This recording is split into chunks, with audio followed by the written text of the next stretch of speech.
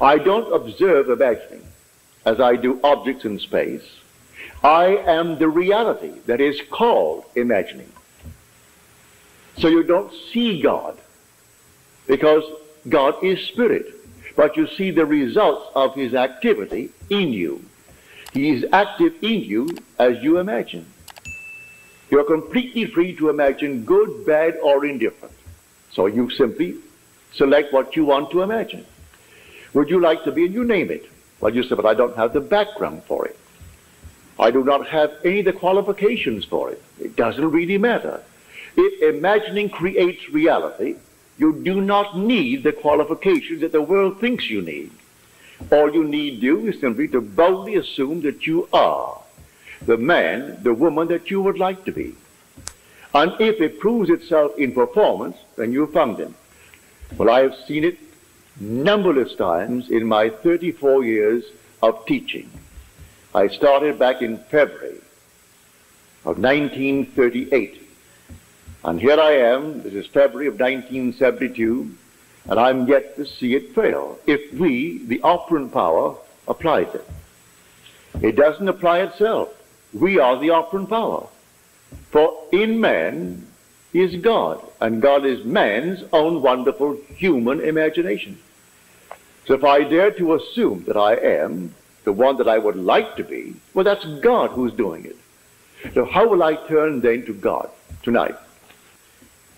Say, a half dozen people asked of me tonight. It takes no time. They voice their request.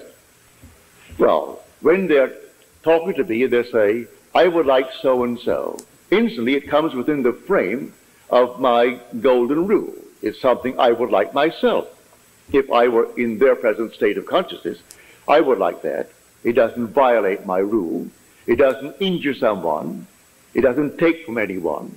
Well, now, did I hear it? I heard it. Well, if I and my Father are one, well, then my Father heard it.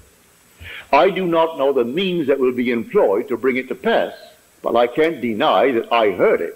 If I heard it and I and my Father are one, well, can I not now say to my inner being, thank you, Father? You heard it because I heard it. Well, if we know that he hears all that we ask of him, then we know we have already obtained the request made of him. So as to say to me, I would like so-and-so. Well, then, I heard it. I do not know, as a man called Neville, how it's going to happen. I do not know. I'm not going to suggest what they do or what they should do. I only know that I heard it, and if I heard it, my Father heard it, because he and I are one. He is my own wonderful human imagination. So I could actually say within myself as though we were two. Thank you. You heard it, because I heard it. And then allow the depth of my own being to devise the means necessary to bring it to pass. And then I am not responsible from that moment on. I do not call them up and say, did it happen? I do not get in touch with them and write them and say, tell me, how are things coming? It's not my concern. I did what was asked of me. And all that was asked of me was to use my imagination lovingly on their behalf. Well, I did it. In the twinkle of an eye. You don't have to go into some sweat to do it. I don't have to go to some church and do it, go to some synagogue and do it, or some so-called holy place. Wherever I stand should be holy, because the Father is within me.